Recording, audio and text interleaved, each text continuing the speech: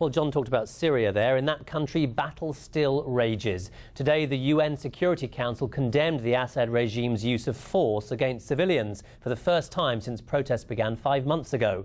Reports from the city of Hama say it's been under attack since Sunday, with army tanks occupying a central square there. Jim Muir sent this report from neighbouring Lebanon.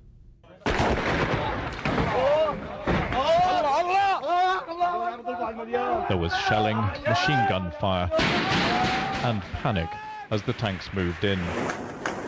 Activist videos on the internet said there were even gunmen on rooftops to keep people off the tanks seemed to meet little resistance as they ground into the city centre. Residents said the attack was unprovoked.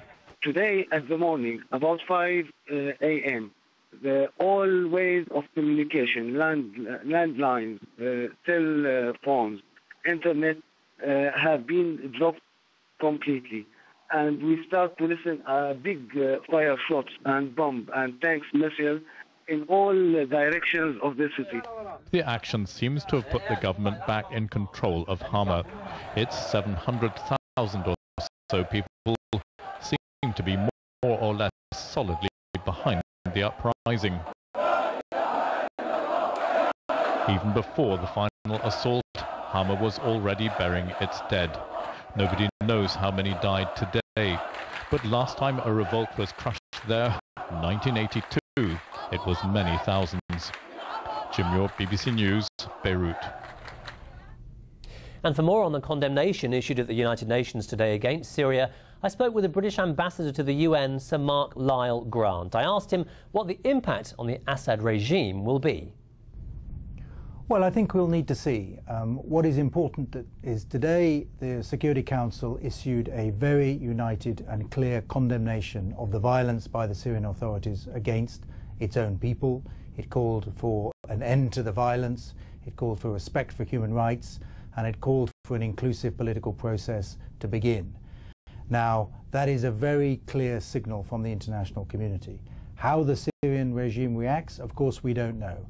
But I think it is really important that the Syrian regime looks at this statement, looks at the unanimity with which it was adopted, and the countries that sit on the Security Council who did adopt it, and draw lessons from that.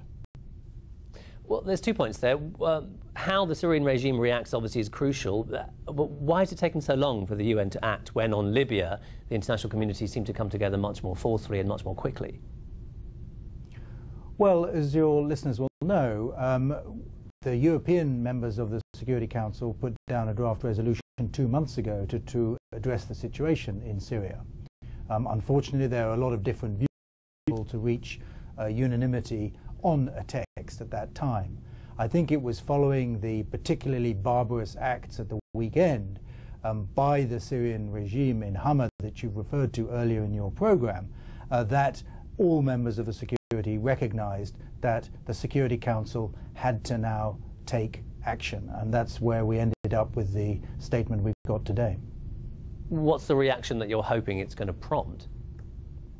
Well, what we're hoping is that there will be a fundamental shift of approach by the Syrian regime, that they will begin to listen to their own population, who are clearly clamoring for a peaceful change in Syria, and that they will stop immediately the violence perpetrated by them against the civilian population, like Homs and Hama, that they will withdraw their security forces from that, allow people to collect peacefully and to demonstrate peacefully, and to live up to some of the commitments that the regime has said. We've heard many announcements about reform, about dialogue, but nothing has been followed through, and we expect that now to change, and change dramatically.